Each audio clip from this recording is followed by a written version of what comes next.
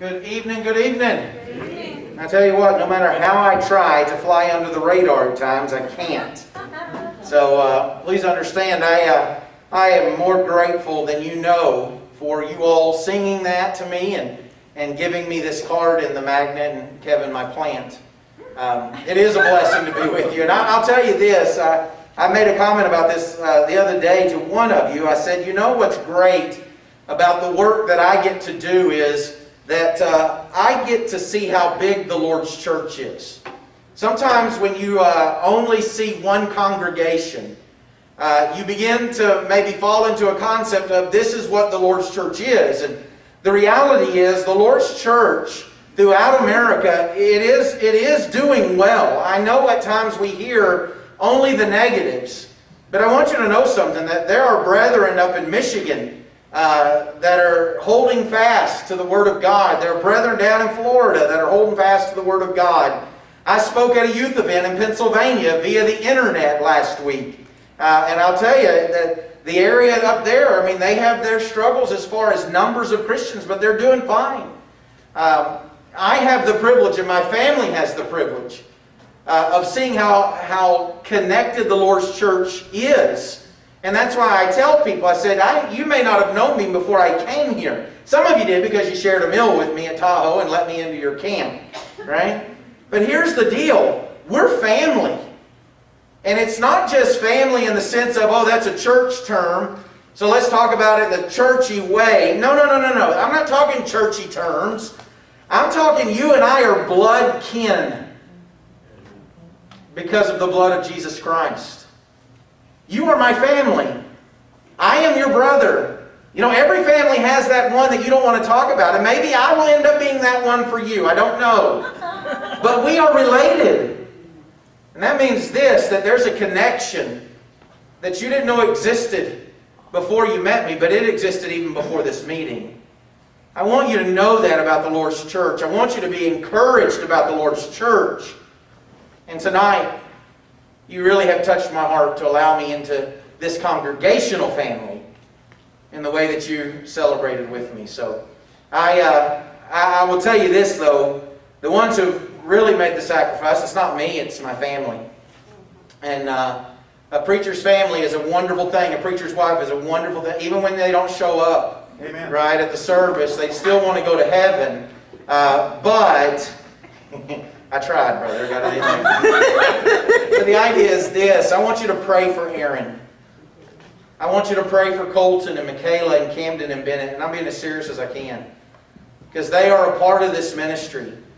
And there are a lot of preachers' kids that never understood why Daddy was gone. And a lot of preachers' kids, and when they look back on memories, they remember Mom being there but not Dad. And I have purposed in what I try to do to include them in every aspect of this ministry. And so normally they're with me. That fits with the way we choose to school our children and the flexibility that we have. They just couldn't come this time. But Lord willing, there will be other times. And you will get to meet Aaron and the children and encourage them. But in the meantime, I'm going to ask for you to pray for them as well. And know that we're praying for you. We're family. And that means more than just we show up and worship together. That means we're connected. Let's go to our Father in prayer. And we're going to jump right into this lesson tonight. Let's pray.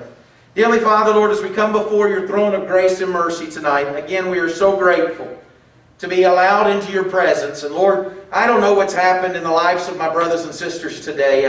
I don't know if it was frustrating. I don't know if it was a great day and filled with no stress, or maybe just getting here this evening after a long day at work was a little bit of a stress. And Lord, I know that you understand what we go through in this life. And Lord, I pray that for this time, that you allow all of us just to take a breath, to relax into this moment of being with our brothers and sisters, to know that we are amongst people that want our best, and they want us to win in eternity. And we want them to win in eternity. Most importantly, you want us to win in eternity. Heavenly Father, thank you for the opportunity to gather together over these last few nights and then tonight and tomorrow to discuss the family, because Lord, we know the value you have placed upon the family. Help us to see that family is more than just a stop in our day-to-day lives. That this is our mission. That as Noah got his family on the ark, Lord, that's our goal, is to make sure our family is on the ark. Heavenly Father, I pray that you be with us as we strive to be who you would have us to be, but Lord, also be patient. We ask that you not allow your patience to run out, because Lord, we got some stuff that we need to work on, and most of that is our submissive spirit and will to you. Help us. Help us, Lord, to continue to seek you. Help us to be the light that you would have us to be. Use us, if it is your will, for your purpose, until the time comes that we are called home. It's in Jesus' name we pray. Amen. Amen. You know the neat thing about family, we talk about it. The neat thing about family that I find quite interesting is that family is made up of a bunch of individuals. And God knows that. You know, you talk about family just at a basic level, is that even within a congregational setting, that all of us are not the same. Right? Some of you may want to say amen to that, right? I'm so glad we're not the same. I don't want to be like brother so-and-so or sister so-and-so, right? But the reality is this: there is a benefit to the diversity in the Lord's church. And I'm not saying diversity of doctrine. I'm saying diversity of personalities. And yes, I will even say diversity of backgrounds. What you come out of and your adventure, your journey to come to obedience to the gospel has helped shape you in a unique way that perhaps my background did not shape me. I was raised by two faithful parents. My parents had me in Bible classes from the time I could remember. You want to talk about cradle roll? I was in cradle roll. I was a part of being at fellowships and understanding the talk about the church from the time that I was born. But I've already heard some of your stories just since being here, and our backgrounds are not the same. Now here's what I want you to know about me personally. I have always admired someone whose journey that they had to walk took them out of a lifestyle where they didn't know the Lord, and they had to purpose to know the Lord. Amen. You see, I grew up, I am what is called a link in the chain. We talked the other night at the Maddox house about the importance of generational faithfulness and the impact of understanding that I do not exist on my own, that there were faithful Christians before me, and I want faithful Christians to be after me. Therefore, I am a link in the chain, and I must not break the chain. The chain must not break on my watch. But the reality is some of you are not links in the chain. Some of you are what are called anchor men and anchor women. In other words, the chain started with you. You are the one that is holding fast to the rock. You are the one that started that chain. And I've always looked up and admired an individual's journey that they had to study maybe out of something to come to a knowledge of the truth. But I would tell you this in a family concept, that the Lord's church needs both of those individuals in the Lord's church. The body of Christ needs that individual who is the anchor and the individual who is the chain. And here's what I want you to understand is that God made all of us unique, and He understands that all of our backgrounds are unique. And guess what? Within that uniqueness, that's where He has the concept of family in the Lord's church. Now, I would also offer this to you, that the concept of family in the Lord's church is also equivalent in an application manner to a family concept at home. And here's why I offer that to you, is because when I read in the book of Ephesians that there's an illustration, a correlation that is made between the way that Christ loved the church and the way the husband loves the wife, and the way that the church responds to Christ, the way that the wife responds to the husband, if by inspiration of the Holy Spirit, the Apostle Paul can utilize that analogy to talk about personal at-home concepts, then I do believe the Bible opens that to us to say, hey, the things that we study are not just to be studied in the context of the church, but also to understand they make application within our lives. In other words, the idea is this: when the Bible reads in the book of Matthew chapter 5, as we discussed the first night, not to be angry with your brother, right? Don't murder, but don't be angry with your brother either. He wasn't saying at home you can be angry with one another and it'd be okay. We're going to learn tonight concepts of when he talks about the way we talk to one another. He's not merely saying, hey, in the church, make sure you talk this way, but at home, you can talk any way you want, because that was only an in the church concept. It's not the way it works. I'm a Christian. I'm a disciple of Jesus Christ here in this building, and I am a disciple of Jesus Christ at home. My wife is my wife, but she's also my Christian sister. And my son is my son, but as a baptized believer in Jesus Christ, he is my brother in Christ. And so I must be consistent. You want to talk about the uniqueness of the home and the ideas of what God does in making that illustration of Christ and the church and relating that to the home life, you begin to understand real quick that God really does have a bigger plan. And He really does understand that in that diversity, He also expects unity. And in that diversity, He also expects blessing. That's the unique thing about the Lord's church, is that while we do come from different backgrounds, and your story is a little different than my story, is that at the end of the day, through the body of Christ, that you are to be blessed and I am to be blessed, there's a mutual unity and blessing that occurs. That's why I want you and I to understand tonight that if that blessing is going to occur not just simply in a congregational context, but also in a family context, then we've got to understand the word transformation. We've got to understand what it is. And what's interesting in the book of Romans, that word will be, do not be transformed, right? Or do not conform to this world, but be transformed, rather, by the renewing of your mind. Romans chapter 12. And the idea behind that is this. That word is where we get our word metamorphosis. That's the original word behind that. And the easiest way to explain that would be a caterpillar turning into a butterfly. There's a metamorphosis that occurs when an individual comes out of a world of sin and enters into a covenant relationship with God. The caterpillar understands that the caterpillar is the caterpillar in the caterpillar state. But when that caterpillar gets into a cocoon and a metamorphosis occurs, it would be silly for the butterfly to live as if it were a caterpillar. In the same sense, a Christian, a disciple of Jesus, one in a covenant relationship with God, must no longer live as if they were not in a covenant relationship with God. That's the concept that's brought out of this text from the book of Ephesians. I want you to turn there. If you have your Bibles, grab your smartphones, your tablets, whatever you may have, and turn over to Ephesians chapter 4. We're going to spend, as a matter of fact, we may go out of here one time, but otherwise we're going to be in Ephesians the entire time. I try to make that simple. At times my lessons are flipping the pages to various books of the Bible, but it's also nice just to camp out in a text and listen to what that text has to say.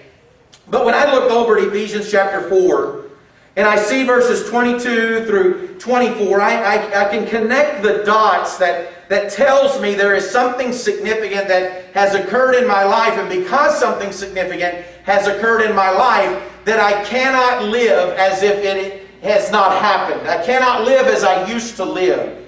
And that's because in chapter 4, verse 22, the Bible says, and it's in mid-sentence, but I'll pick it up here in a moment. It says that in reference to your former manner of life, you lay aside the old self, which is being corrupted in accordance with the lust of deceit, and that you be renewed in the spirit of your mind, and put on the new self. Now, here's what I did in my text. I circled lay aside, I circled be renewed, and I circled put on.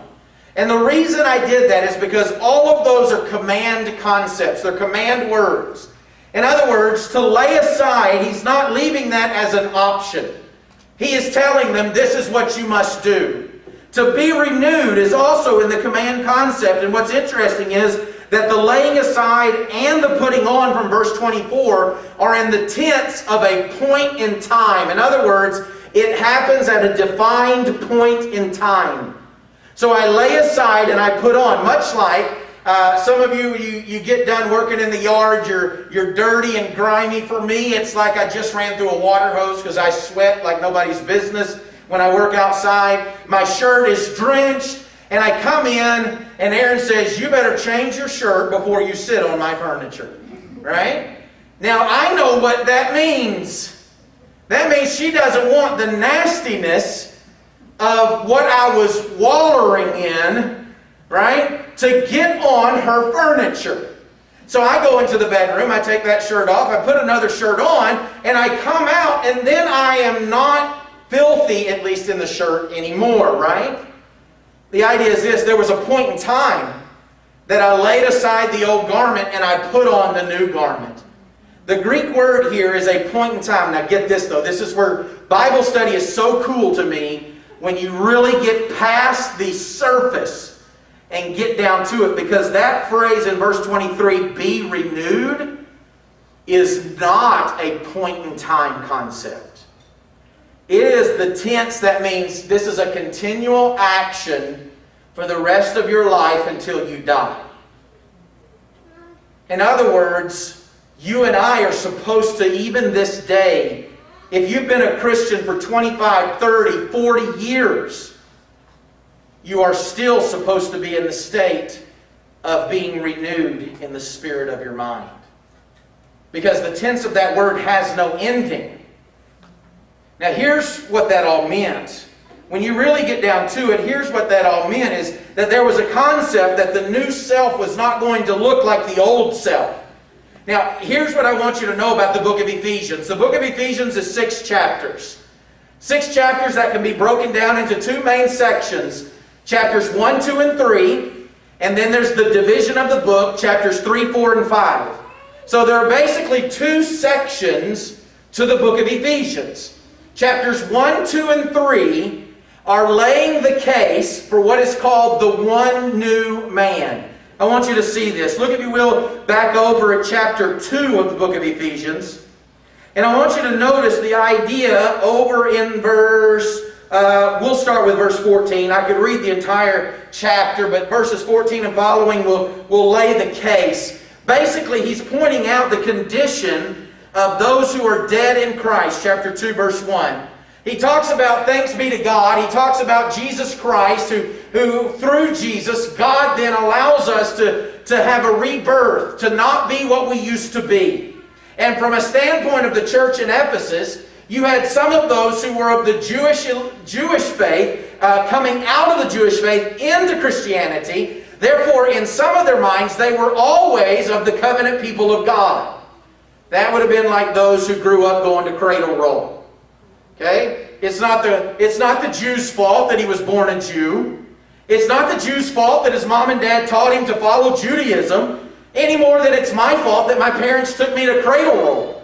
I mean, quite honestly, I didn't have a say in that. Neither did the Jewish baby who was raised according to Judaism, right? But I want you to also think about that on the flip side. It was not the Gentiles' fault that the Gentile baby was born a Gentile baby. It wasn't the Gentile baby's fault that the mom and the dad didn't raise the Gentile baby according to Judaism, because in the cultural context, that was not necessarily the norm, although we do know there were some Gentiles that would convert over to Judaism. But when you really think about it, what you have in the book of Ephesians, in the church at Ephesus, which, by the way, if you want to do a really cool study about Ephesus from a cultural standpoint. Do you know Ephesus had heating and cooling in some of the houses? It wasn't like you and I have with air conditioners, but you can get online and see the way they cooled water. Kind of like a swamp cooler. They understood the idea of running air over cold water, and that gives you cold air. You can see some of the archaeological digs. These people, some of them were very wealthy. Anyhow, the idea is this. You had people coming to the Lord's church, coming to faith out of Judaism, and coming to faith out of being a Gentile, their background. And the problem was, as Jews and Gentiles struggled to come to a conclusion that they were all the same in Christ Jesus, the church at Ephesus needs that instruction. That's why when I look down at verse 13, the Bible says, "But now in Christ Jesus, you who were formerly far off have been brought near by the blood of Christ." He's talking about Gentiles.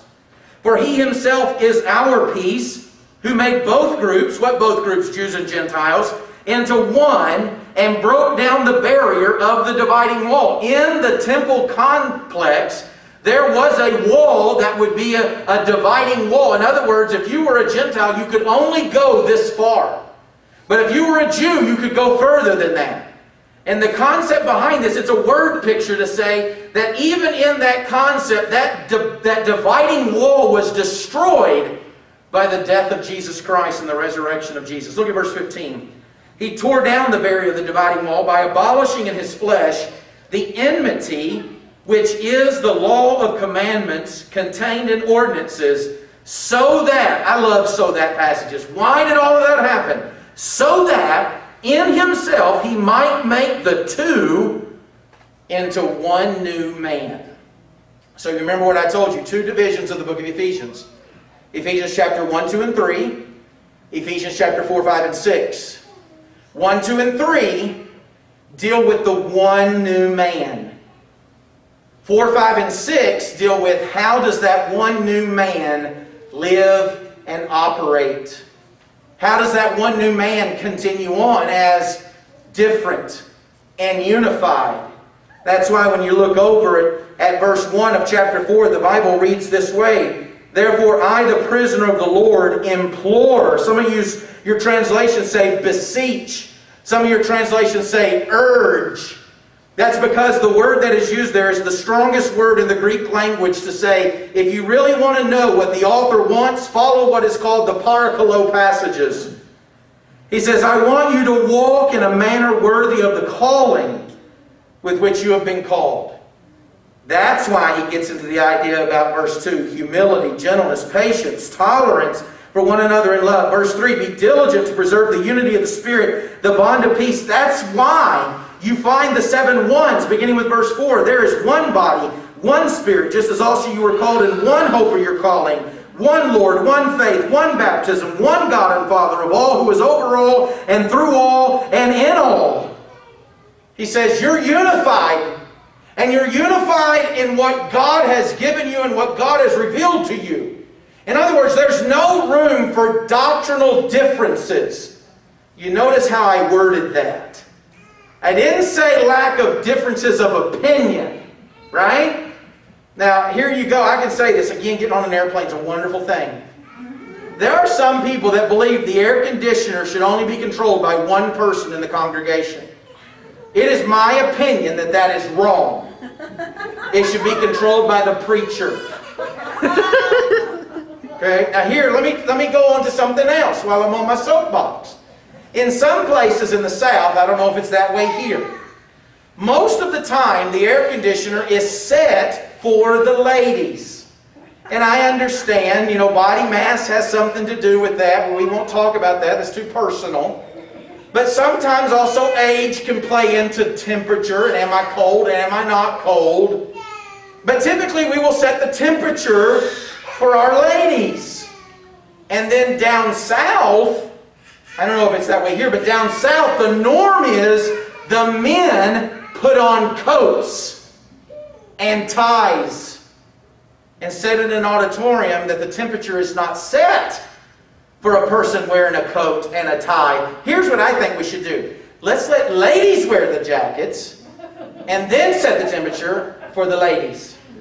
Or for the men. I got an amen. Thank you. I appreciate that. Now here's my deal. Is that doctrine?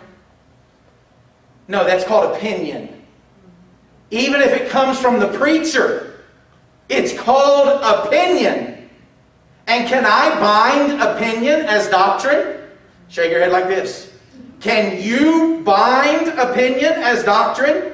Shake your head like this.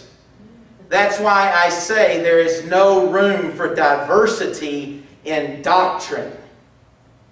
In other words, when he lays forth there is one Lord, one faith, one hope, one baptism, that is not up for debate. But whether or not we set a thermostat for the men or the women is up for debate.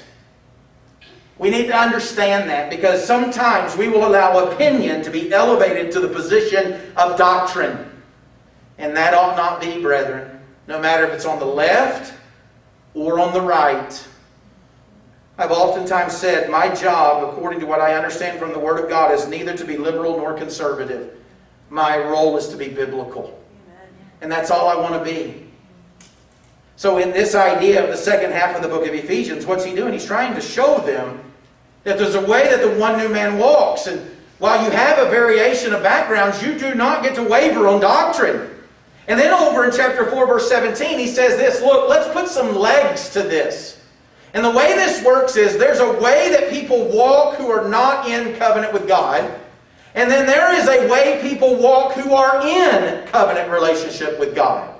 Verse 17 of chapter 4, the Bible says this, so this I say and affirm together with the Lord, that you walk no longer just as the Gentiles also walk in the futility or uselessness of their mind.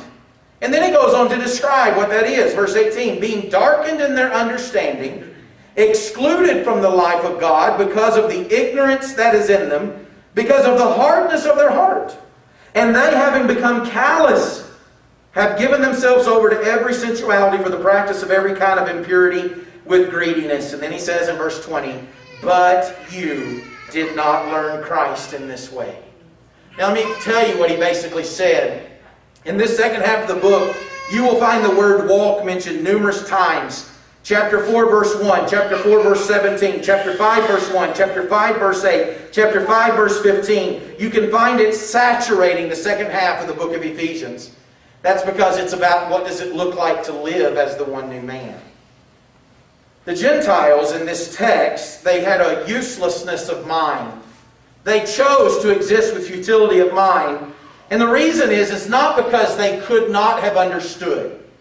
I know there are some individuals that teach in the world today that God has selected winners and losers. And therefore, if you were selected by God to go to hell, to be condemned to hell, it doesn't matter what you do, you are already predetermined to go to hell. And if He predetermined you to go to heaven, then you're predetermined to go to heaven. And they will look at passages like this and say, aha, see, they were darkened in their understanding. In other words, they couldn't help it. The problem is, sometimes individuals cannot know because they choose not to know. And sometimes they don't know just because they've never been exposed to it. But at no point in time has God ever made it impossible for these people not to know. That's why that word ignorance, as it's translated in the New American Standard, there are different Greek words behind the word ignorant. One of those means this: you were just never exposed. If someone came to me today and said, Joe, we want you to build a space rocket, I would say, I am ignorant. I don't know. But if somebody came to me today and said, Joe, we want you to change the spark plugs and the wires on your car, I would say, I'm ignorant. And it would not mean the same thing. You see, because growing up, my father believed it was his job to teach boys how to work on cars. You know what my dad's 3 boys thought? That it was our job to play sports and be interested in friends and girls. So we didn't spend a lot of time working on cars. Guess what? I'm getting to pay financially for that now. I wish I could go back and learn some of those basic concepts. But the idea is this: I am not ignorant about things of cars because it's out of my realm of possibility of knowing. I am ignorant about things pertaining to automobiles because I chose to be ignorant. Does that make sense? The word that is used here in verse 13, they are darkened because of their ignorance, is the word they were willfully ignorant. In other words, they had a chance to know, but they didn't want to know. Then it ended up becoming a calloused heart. You ever developed a callus on your hands? A callus on your feet? People's heart can become calloused. And because they became calloused, that resulted in behavior that was trying to be fulfilled by whatever their human passions would seek after. You don't know how that lifestyle happens and how the lifestyle changes. It's not just by dealing with the behavior, it's by dealing with the calloused heart. And it has to start, obviously, with dealing with the ignorance and the uselessness of mind. A person has to want to change. That's what he says. So he says this, look, that's the way the Gentiles walk. But then I want you to understand the way that those who follow Jesus walk. Look at chapter 5, verse 1. The Bible says this, therefore be imitators. There's that word again, right? We already talked about that. That's mimic. Therefore be imitators of God as beloved children And then in verse 2 it says, and walk in love, just as Christ also loved you, and gave himself up for us. So what he basically says from chapter 4, verse 17 to chapter 5, verse 1, between those two walk concepts, you think about those as bookends. Well, in the bookends, it kind of frames the material, but then there's all this material between the bookends. He says there's a way the Gentiles walk, and then there's a way that God would have you to walk. And believe it or not, these two aren't close. They are not close. So you can't have one foot over here and one foot over here. The deal is this: you are either all in over here or you are over here, but you can't sort of be in over here. So the question is then, what does he want in between? And I would propose this to you tonight as you and I look at these. The lessons that we will learn that are good enough for the church at Ephesus are also necessary in our families. So number one, I want you to look down, if you will, at verse 25. Because he explicitly says that if I'm not going to walk after the Gentiles, but I'm going to walk after the way God would have me to walk, then I must lay aside falsehood. And I must speak each one of you with his neighbor. Speak truth, each one of you with his neighbor. For we are members of one another. You know, I saw something the other day, or I actually heard something the other day as I was listening to a podcast or listening to a news report. And you and I both know everything we hear in the news is true, so this has got to be true. Okay? There was a statement that was made that the average American adult lies 6 times a day. 6 times a day. And in that line, you and I may look at that and say, well, no, Joe, my wife doesn't lie, and my husband doesn't lie. And I want you to think about this. It's not that I lie about what I would say are big things, right? If you were to ask me how much I weigh, I would tell you what I want you to know. But that doesn't mean I told you the truth. If someone asked you what size waist you had, you would tell them what you used to wear in the age of 21. Because you still think you're there. You wouldn't necessarily say, well, if I wore my pants where I'm supposed to wear them, then my waist would be this. Right? Now, I know, ladies, you do. I'm talking to these men, not you. Okay? I'm talking to the men. But you think about this as well. The things that they said they would lie about would be their health. How are you doing? Oh, I'm doing fine. You just maybe not have told me everything that you know, but you may think I don't care. So you use the generic term, I'm fine. They lie about their health. They lie about how they spend their money. And sometimes wives and husbands lie about how they spend their money. My wife would tell you she used to work at a clothing boutique. That's a fancy word for clothing shop for children. And that women would come in and they would purchase items, but they would write a check above the price of the clothes and get cash back from the clerk so that they could have money that their husband would not know that they had, because the husband only sees that the check was made out to the clothing thing. And so when the wife was asked, how much money did you spend at the clothing store? If she only spent $75 on clothes, but she wrote a check for $100, she would say, well, it was $100. And you know what he would see at the bank statement? $100. All the while she did that to take money out so her husband wouldn't know. That's called lying. The average adult male in America lies 6 times a day. And I will tell you this, folks. Do you understand the destruction that deceit has? Trust is easy to destroy, is it not? And I've counseled individuals who've come into my office, and I know, Kevin, I'm sure you have over the years, and perhaps others have in this room, where they come in and the husband says, I don't know what her deal is. I mean, the thing that she keeps bringing up, it happened 15 years ago. And there's something there that she needs to deal with. I don't want to make that out in another way, but what he doesn't understand is this. Trust takes a lifetime to rebuild.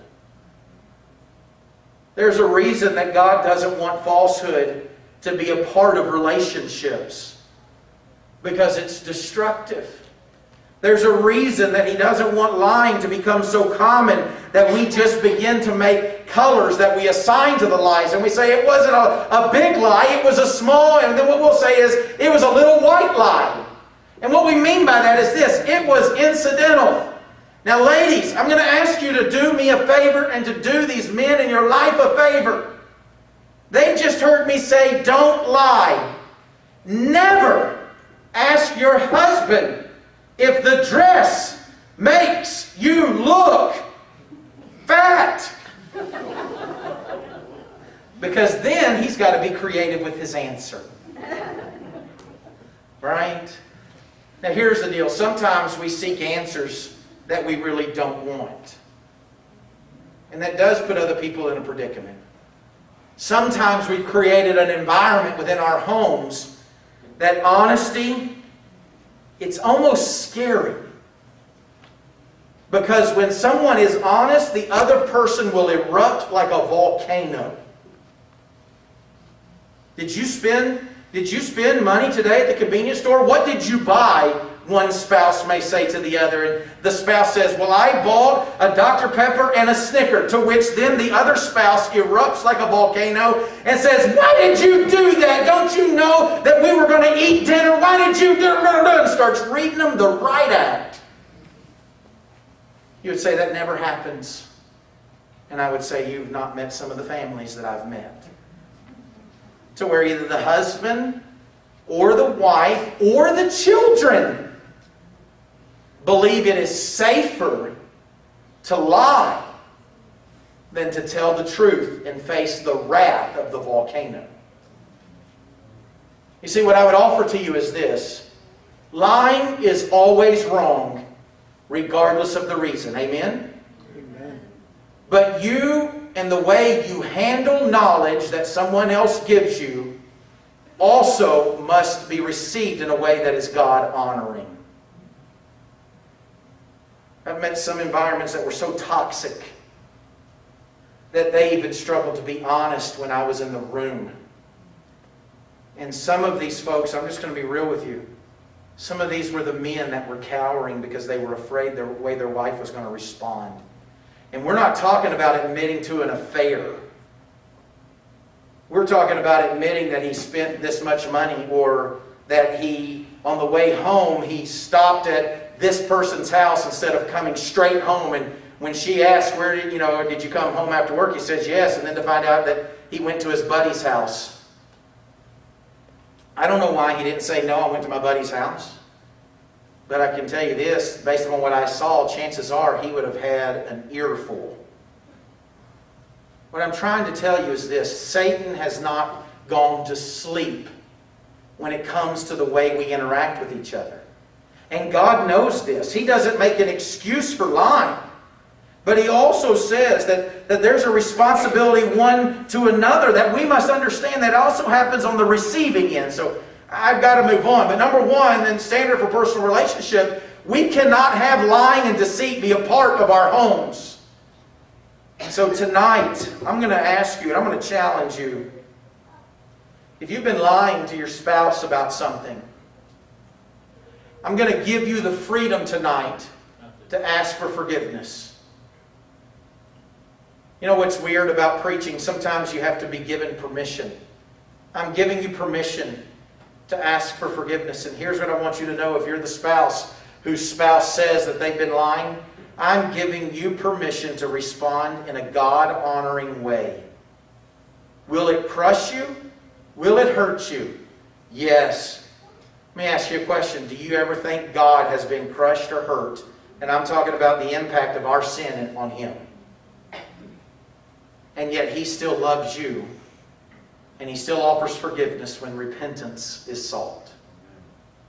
Number two, we must understand that our homes, if we're going to have the families that God would have us to be, that anger and sin must not be a part of that. And we couple that together because in verse 27, the Bible says, be angry and do not sin. Do not let the sun go down on your anger, and do not give the devil an opportunity. You know, I find it quite interesting that when we talk about the concept of anger, that we also have to realize that this is an emotion that mankind has. And God made you an emotional being. He made me an emotional being. And He's not asking that we stop being emotional beings. Some of you wives are saying, you don't know my husband. God forgot that one in His creation. Maybe, I don't know. But the idea is this: anger is a human emotion. But at no point in time is it ever right to let emotions get out of line with what God would have us to be. That's why there are concepts regarding that the anger of man does not bring about the righteousness of God. It's interesting. I've studied the word anger because I have a series of lessons that I deal with the emotions that the Bible speaks of, and how can we handle our emotions in a way that doesn't step outside of the will of God. And the Greek word, as always, I've already told you, just because the English translation says anger doesn't mean there are not multiple Greek words for anger. And there's one word for anger that is sudden to rise and sudden to dissipate. That means it happens quick and it leaves quick. And then there's another anger that happened like the older brother in the parable of the prodigal son. The younger brother leaves, insults the father, basically says, "You're dead to me." The older brother stays behind. And then when the younger brother comes home, the older brother will not go into the house to celebrate with the father. It's because the anger that is described there is a different kind of anger. It's not sudden to rise, sudden to leave. It's like a pot of water that's been placed on a stove. And it begins to boil a little bit at a time, and then it begins to boil a lot.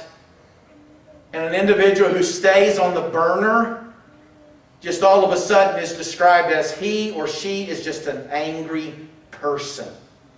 You ever met somebody who was just an angry person? Not that they got mad from time to time. It's like they existed in the state of anger. That's when the devil has a major opportunity in the marriage. That's when the devil has a major opportunity in the relationship between the father and the son, and the mother and the daughter, and it even can divide families where grandparents are cut out of the lives of the grandchildren. The reality is this: the devil's only looking for a crack in the door. He doesn't need the door open all the way. Because like the slimy ooze that he is, he will make his way in your house if the door is open. That's why the idea behind this is this: look, you can be angry. He's not saying don't be angry. He's saying in your anger, do not sin. And don't let the sun go down on your anger. I've known some individuals who believe the idea behind that was this: that means we can't go to bed tonight until we talk all about it and we come to a conclusion. You know what I've learned in life? Sometimes the more you talk, the more angry you get. And sometimes you can run into a dead end. And sometimes the best thing to do is like that man told me who'd been married over 50 years. Sometimes you just need to go to the garage. I would say it this way: sometimes there's a benefit to sleep on it. That passage doesn't mean don't go to bed if you have a disagreement or you're feeling a certain way towards your spouse.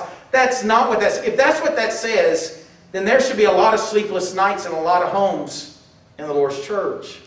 Because guess what? Anger occurs.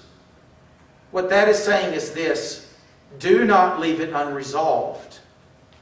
Do not pretend that it will just go away on its own. When I say it's okay to go to your corner or to sleep on it, what I am telling you is this: sometimes, what does it say? Cooler heads prevail. And sometimes you just need to back away and take a breath, because you've started arguing about everything except what made you crosswise with each other in the first place. He says, do not let the sun go down on your anger, and do not give the devil an opportunity. The devil's always looking for an opportunity into your life and mine. He can't wait to drive a wedge between Aaron and I, because if he knows he drives a wedge between Aaron and I, then it'll impact Colton, Michaela, Camden, and Bennett. And if he drives a wedge between Aaron and I, just by nature of the position that I am in, it will impact my preaching and it will impact my effectiveness. Don't think for one moment I am not aware that my personal life impacts my public life. And if you knew there was something amiss in my life and I was getting up preaching, it'd be very easy to just say, oh, we're not listening to him. He doesn't even know. That's why I regularly tell you, I am in need of the grace of God. And I will offer this to you. I also know that Satan would love to drive a wedge between Aaron and I. And it doesn't matter how many times I miss the hamper with my socks. She is long-suffering. Now, I will hear about it. Do not be mistaken. You will get to meet Aaron one day. I will hear about it. But you know what? The reality is this. She'll hear about it too when I wanted her to do something and maybe she did it a different way. That doesn't mean I'm going to, for 1 minute, let the devil come in and divide. Next, I got to keep going here. The screen tells you no unwholesome word. I don't want to bypass verse 28 that deals with stealing. But I believe that in that concept that stealing is selfish. We must not practice selfishness within our homes. That's not a standard for a personal relationship that God says is sustaining and blessing. But this one comes up, verse 29, where it says this, verses 29 through 30. Let no unwholesome word proceed from your mouth, but only such a word as is good for edification, according to the need of the moment, so that it will give grace to those who hear. And do not grieve the Holy Spirit of God, by whom you were sealed for the day of redemption. I'm going to go ahead and tell you now, verse 30 could be unpacked and could really be a long Bible class in and of itself. So I'm not going to go into that, but what I do want you to know is verse 29 and 30 are not disconnected ideas. And so some individuals will look at verse 30 and they will talk about the Holy Spirit here as literally the third person of the Godhead. And then other people will look at this and they will say, well, this is the Spirit of God, and they will draw a distinction based upon godly character. And they will say, you grieve godly character, the character of God, when you act in such a way that is not consistent with the character that He would have you to have. Another part of that is this: you actually grieve God because you told Him you were a Christian and you're not lining up with what you told Him. Now, you read the commentaries on that, and you're going to find arguments for all of those. One of the things I have learned through Bible study is just because my translator capitalized the word holy and the translator capitalized the word spirit doesn't mean the context still doesn't determine the meaning of the words. However, that aside, what I want you to know is this: whatever is said in verse 29 impacts what is said in verse 30. So what's said in verse 29? He says this: let no unwholesome word proceed from your mouth. You know, that word unwholesome is a fancy word that means basically putrid. And in preaching school, it was funny because you have these communication classes and they try to teach you things that you should not say from the pulpit, right? There are certain words that in communication you should not say because they would come across painting a picture that you should not paint. Putrid, though, is one of those words that is best understood with an illustration. I don't know what the rule is in your home. The rule in my home is this: that if the garbage day is on Wednesday and we have meat that has gone bad and needs to go out to the garbage can, that meat does not leave the refrigerator until Wednesday morning. Here's why. When we were living in Florida, I went out and took the garbage to the side of the road, and I noticed an awful, awful smell.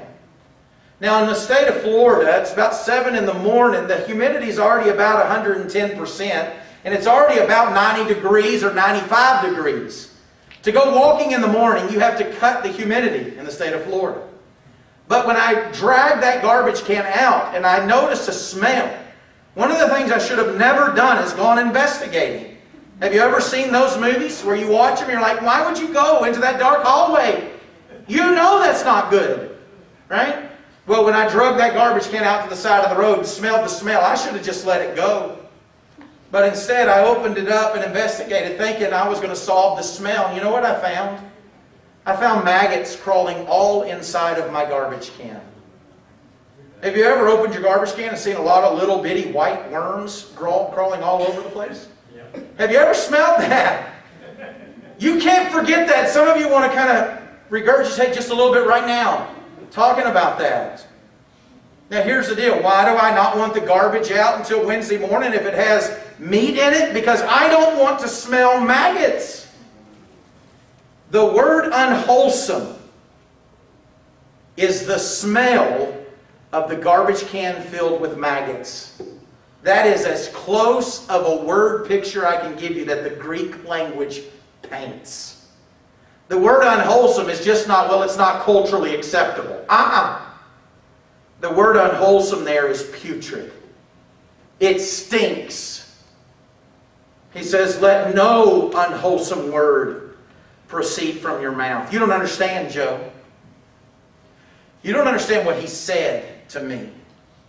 And when he said what he said to me, that gave me permission to lash out with my words. Because nobody's going to talk to me that way. And I'll tell you what, I'll edify him all right. I'll edify her all right. I'll edify her and tell her all the time how she's doing it wrong.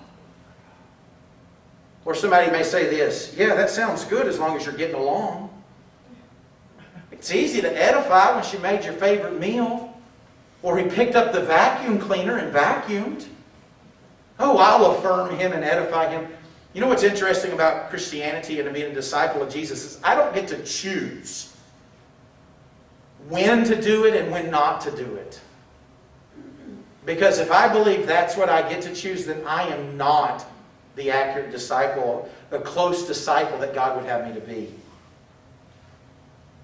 The idea of unwholesome words is even when they upset you, even when there are words that are said to you that hurt, at no point in time are you not accountable for the words that come out of your mouth.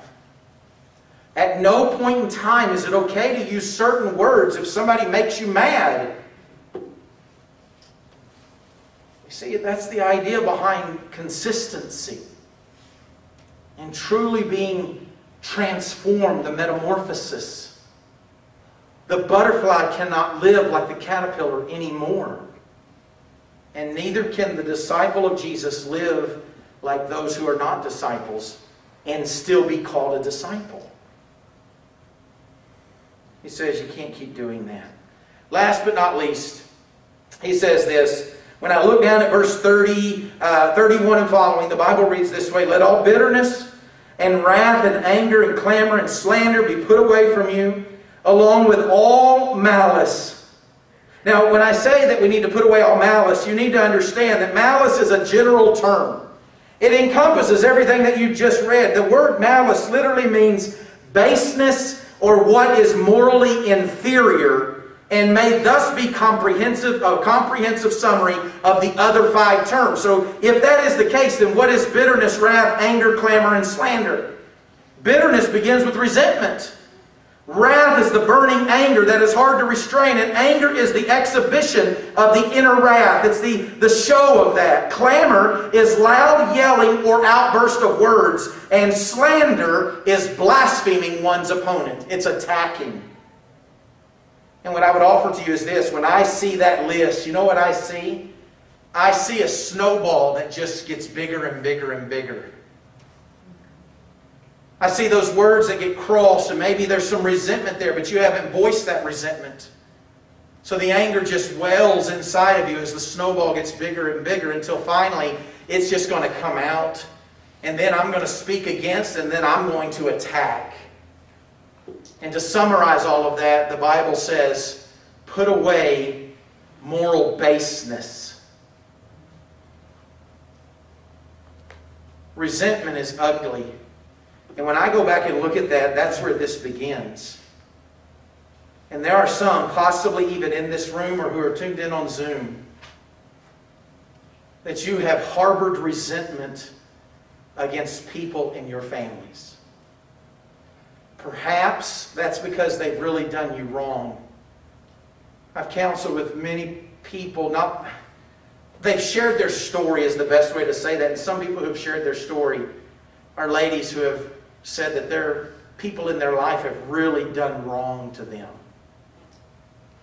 Or sons who resented their father because their father never was proud of anything they did. And he was sure to tell them of all their faults, but never affirm them. And that resentment just welled up and welled up. And then all of a sudden what happens is that little girl that grew up into a grown woman that resented her father, it plays into the way that she deals with her husband. And the man who grew up resenting his father, perhaps it impacts the way that he deals with his wife when she's not quick to affirm or to admire him. And then all of a sudden that resentment just plays out all over us again. There are some people who can be mad at this person but take it out on that person. There are some individuals who can live life disappointed at this circumstance but take it out on this circumstance. That's why I want you to hear me say this. The devil would love nothing more than you to leave here tonight continuing to harbor resentment against that person in your family. Some wives are harboring resentment against their husbands right now. You've never told him that.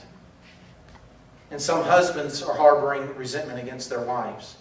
You say, Joe, why are you just dealing with resentment? I mean, there's wrath, anger, clamor, and slander. And here's why. Because if the first one is left unchecked, it will lead to the others.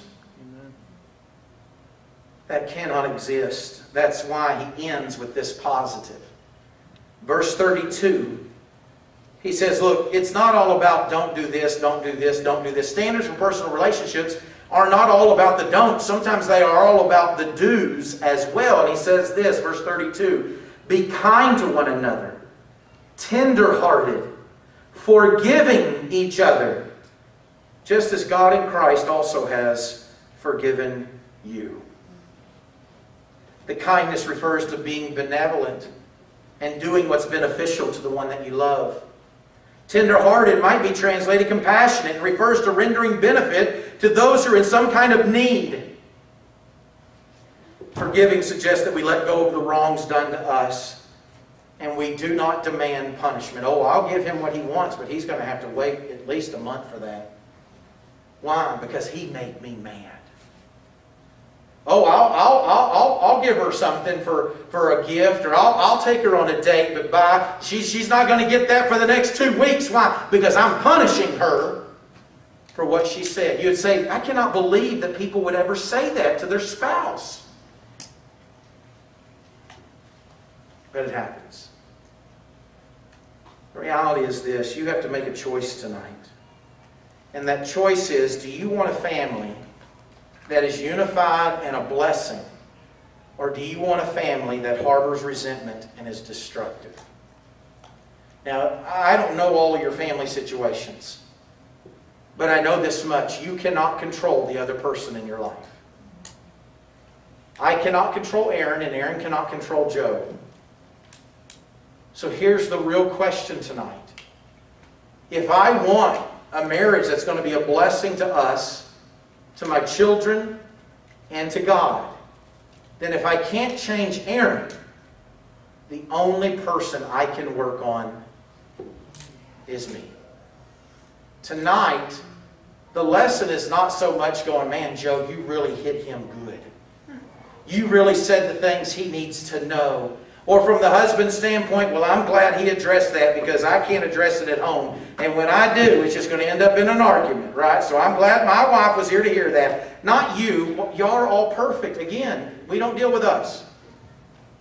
But here's what I know. If you think for 1 minute tonight's lesson is about you finger pointing to everybody else in your family, then you are the problem in your family.